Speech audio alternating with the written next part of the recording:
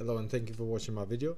My name is Astrid Krasniqi. I'm CCNA and CCNP certified instructor. On this video we are covering CCNA Semester 2, Routing and Switching Essentials, and this is Chapter 9, Access Control List. This is Section 9.3, Extended IPv4 Access Control Lists. Upon completion of this section, you should be able to explain the structure of an Extended Access Control Entry, ACEs, configure extended IPv4 ACLs to filter traffic according to network requirements. For more precise traffic filtering control, extended IPv4 access control list can be used. Extended access control list can filter on source address, destination address, protocol like IP, IPv6, TCP, UDP, and port numbers, source port number and destination port number. If you remember, an access control list, extended access control list, was defined with the numbers. Do you remember the range? Okay, the range is from 100 to 199 or from 2000 to 2699, providing a total of 799 possible extended access control lists. Or we can have a named access control list, which is, well, there's no limit to how many named access control lists you can create. So extended ACLs are used more often than the standard ACLs because they provide a greater degree of control. Extended ACLs provide more precise traffic filtering control, also referred to as increased granular control. All extended ACLs filter on source IP address and destination IP address. But what makes them really special is that they can also filter based on upper layer protocols like IP, IPv6, TCP, UDP, ICMP, EIGRP, source port number, and destination port number. For example, for IPv6, they're all extended ACLs. Using port numbers, so for example, an access list 114, so we can see the range from 100 to 199, so 114, that tells us it's extended ACLs. And the next command is permit, so we are permitting, one second here, so we are permitting. The protocol we're using is TCP. So when we use the TCP, we need to identify the port numbers as well. So here, for example, 192.168.20.0 with the wildcard mask 000255. So we are matching the first 3 octet, 192, that's a match. 168 is that 0 here, and 20 is this 0 here. So that's the source with any port. As long as they go into any destination, they can go anywhere, as long as they're using equal 23, port 23, like telnet.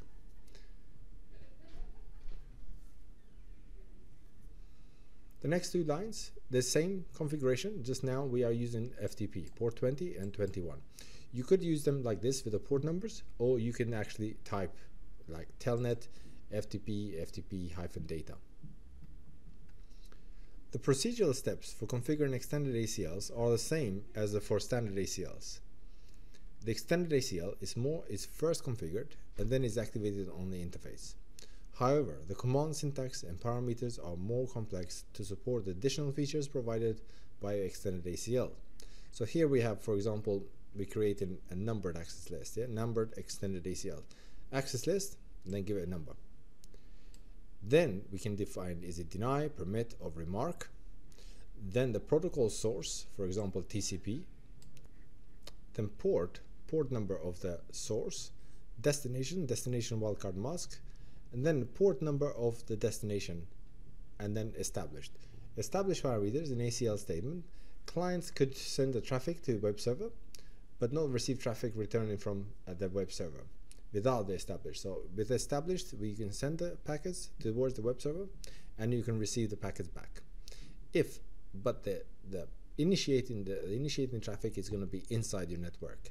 If initiating traffic is from outside, then the packets will not be allowed to come back.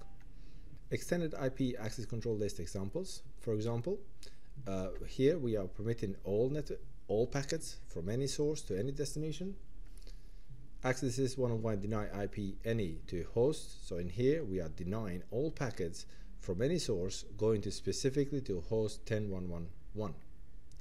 Access is one-on-one deny IP host 10.1.1.1 any. So we are denying all packets from this host going to any destination. So here, the first line, we're permitting anything going from anywhere to anywhere. And here we are denying anything going to this host, or this way we can deny this host going anywhere. So protocol port and protocol after destination address refers to the destination port. For example, access list 101 deny TCP any, but we haven't not defined the port number here. So with any port number, and they go into any destination as long as they're using telnet port number. So any destination, if they're using telnet, we're gonna deny them, or port 23. If you put the port number beforehand, that's gonna be the source port. Any equal telnet. So if the source is telnet, going to anywhere. Okay, so if I stop here for 1 second and I'll open the notepad and I'll try and explain this a bit better. Okay, so here we can look at this. For example, say this is a PC and destination is gonna go, this is the server here. Okay, so if you say access list 101 deny TCP, for example, the PC, imagine the PC's IP address, say 10.1.1.1.100, and the server's 10.1.1.200, right? So deny access list 101 deny TCP, and then host 10.1.1.100 with any port number to host 10.1.1.200, and then equal to 23. So we are denying this host to go to the server if they're trying to access port 23. This host, the port number of this host could be anything, so we don't know if that's the packet going that way. If the packet is coming back, for example, if we want to deny as the packet comes back, say from the server, it's coming back to the PC. Now we deny the server's host, so this will be 200 coming back to host 100, but this equal is going to be the source. It's going to be here. So you have to remember which way is the source of the port and which way is the destination port. So as the packet coming back from the server, that's going to be the source port is going to be 23.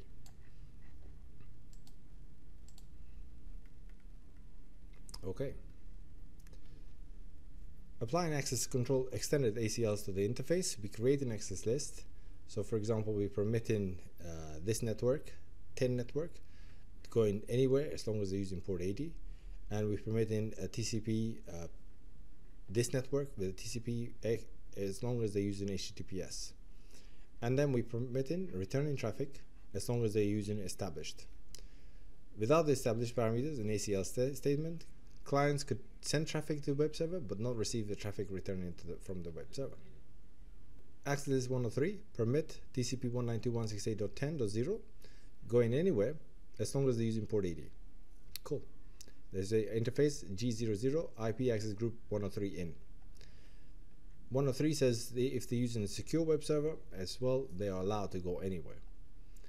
And then we create another access list 104 out as long as they have the word established.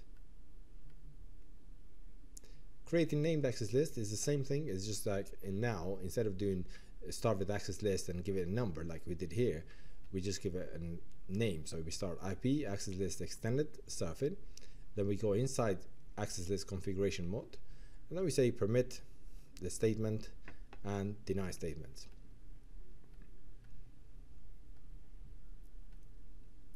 To verify an access list, show access list, and then it will say to us that we have an extended ACL called browsing and an extended ACL called surfing.